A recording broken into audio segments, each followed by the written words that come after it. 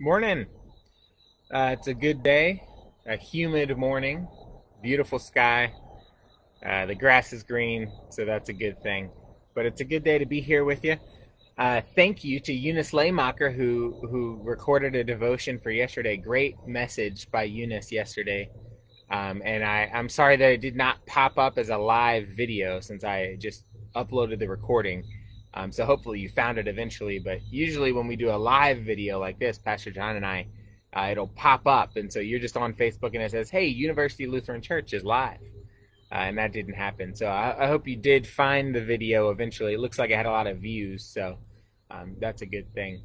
But thanks again, Eunice, for a great message yesterday. Today, I want to talk a little bit about mushrooms because I've seen a lot of mushrooms recently, and I think some of it's just because of the wet weather we had a week ago or so, and mushrooms are just a curious little thing. So I want to say something about mushrooms and try to relate it to faith a little bit. And then it's Friday. I'd love to hear anything you guys got going on this weekend to try to, find a little joy in the middle of a pandemic. But it's Friday, so I hope that this is a good weekend for all, and that we, are able to, I don't know, find some sunshine in the midst of these days. I think it is going to rain tomorrow, ironically, but hopefully there's something this weekend that's going to give you some life and give you some rest, maybe. Let's pray, and then let's hop into this devotion about mushrooms. And many of you probably know more about mushrooms than I do in my quick little search. So let's just think about that for a little bit. But let us pray first. Holy God, thank you for this morning. Thank you for creation. Thank you for this time, this community. We ask that you be here with us this morning and throughout the day. Send your spirit into our lives to guide us, to give us hope and peace and faith, and to remind us that you are near in the good days and the bad days, that we are not alone. We have you, we have this community, and we have a lot of love in our lives that might show up in different ways. In Jesus' name we pray. Amen.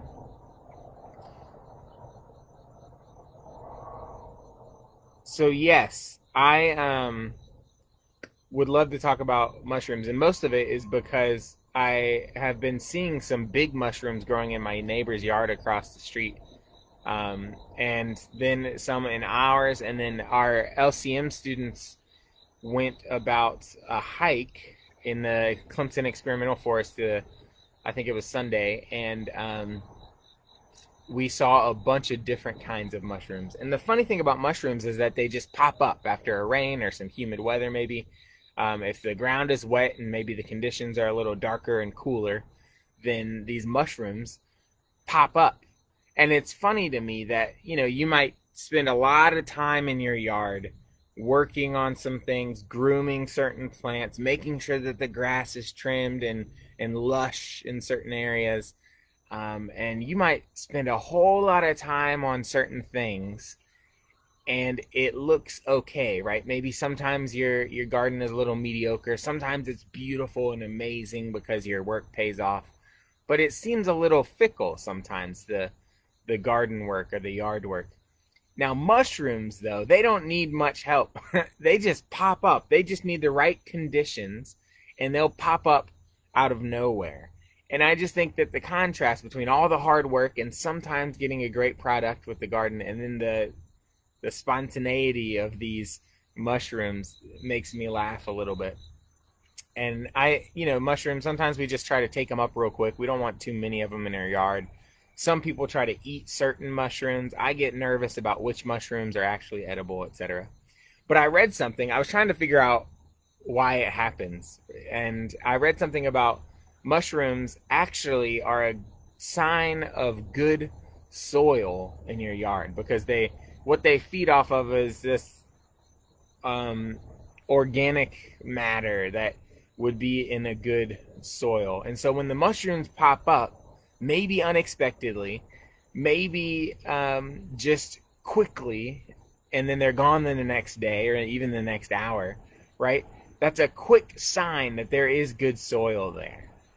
And I think that was something that surprised me because I thought of mushrooms maybe a little bit, other funguses grow in areas that I might not think are such good soil. So it surprised me, and it showed how little I know actually about yard work and gardening. But I thought that was a little bit theological because I don't know about you guys, but there are lots of times in my everyday that I'm working really hard on something, trying to get down to every single tiny detail to make sure it goes perfectly, and then it just runs amok. And it goes the total opposite way of my expectations. That happens a lot in campus ministry, I think, because it's so fluid, and what I think might be perfect doesn't always happen. And it's frustrating when you put a lot of work into something and then it doesn't turn out the way that you expect it to. And then sometimes on the outskirts, there are these things that pop up out of nowhere, like a mushroom after a long rain in the dark underbrush of a forest or something, and remind you that there is good soil there, even if all the hard work that you put into it didn't make you feel that way. And I think that kind of fits our relationship with God sometimes, that we might get frustrated with everything going on around us, and then every now and then we need a little mushroom pop up to say, hey, hang on a second, you're not alone, there is good going on here, even if it didn't go the way that you expected. Maybe that's a little bit of a stretch, but I think about that a lot as a pastor because, some weeks I don't think my sermon is very good, but it touches somebody differently in a way that I might not have intended, right? That somebody gets something out of it that I thought was just a quick remark that I made, but that was what they hung on to. And I always chalk that up to the Holy Spirit. I spend some time on a sermon and I preach it and I hope that it comes across well. But really what happens there is I say some words, they come out of my mouth, they go into your ears, and the Holy Spirit is in there doing something incredible. I think the same goes with so many things that we do in our lives. We might try our hardest to, what are some things that we try to do as Christians? Love our neighbors, right? We might try our hardest to make sure that we're taking care of people that we love. And every now and then we're going to fall short. But we hope that there's this Holy Spirit in there to remind us, hey, no, I'm still here doing some good in the world. And for me, at least this morning, that's what these pop-up mushrooms made me think about. This tiny sign that there is good soil, despite the fact that it seems like everything is falling down around us. Despite the fact that all of our efforts seem to go to waste sometimes. That this reminder that our efforts are not going to waste, and that our faith is not in vain.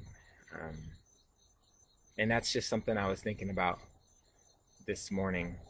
A song that came to mind is this hymn, Lord, Let My Heart Be Good Soil. And I think it comes from that parable about the different kinds of soil, the parable of the sower, I think, where this guy sows some seed. A farmer went out to sow his seed, and he was scattering the seed. Some fell along the path. The birds came and ate it up. Some fell along the rocky places. It sprang up quickly, but the soil was shallow, so then it dried up. Other seed fell among the thorns, which choked the plants. And still other seed fell on good soil. It came up, it grew, and produced a crop, and multiplied 30, 60, 100 times.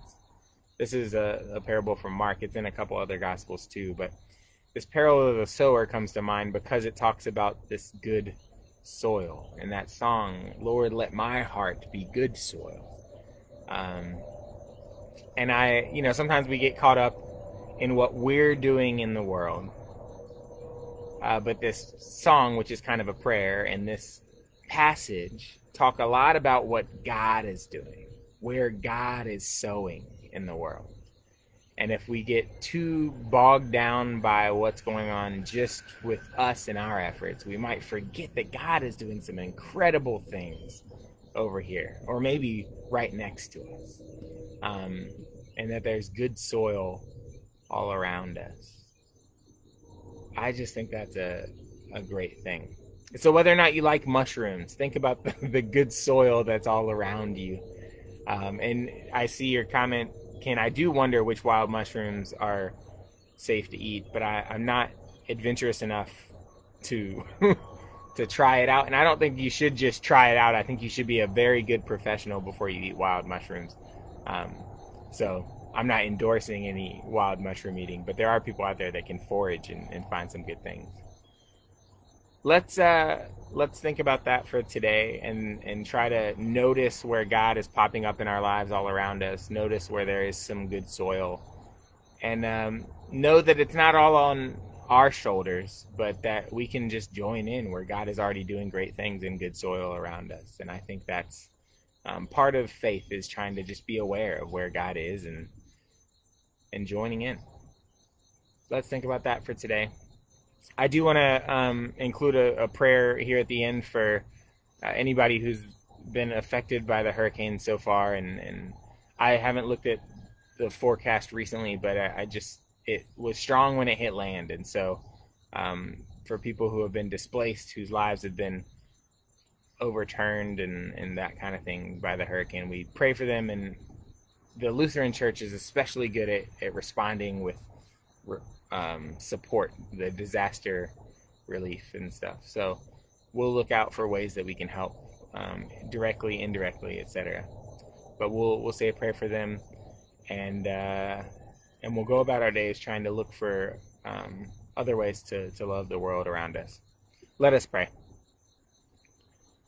Holy God, we ask that you help our hearts to be good soil, that we find the good soil all around us, that we notice you popping up in our lives everywhere.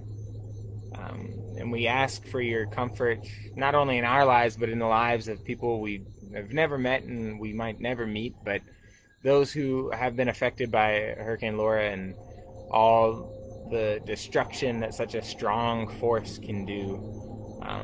During the storm, after the storm, we ask for people who might have been displaced to have some kind of stability in their lives. We ask for people whose homes were destroyed to have some care for them.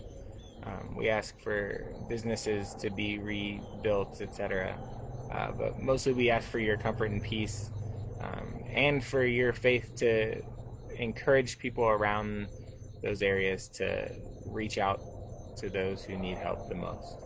And we ask for your Spirit to guide us in ways that we can help in those kinds of relief responses too. This day and every day, we thank you for all that you do to give us faith and hope and love in our lives. And may that continue the rest of this weekend and into the next week and just every day that we wake up. In Jesus' name we pray. Amen. Thanks, y'all. Any comments in the sections here? I'll come back and look later, but thank you for joining me and for watching, and God bless. I'll be here tomorrow as well. See ya. Let me find the live video button. There we go.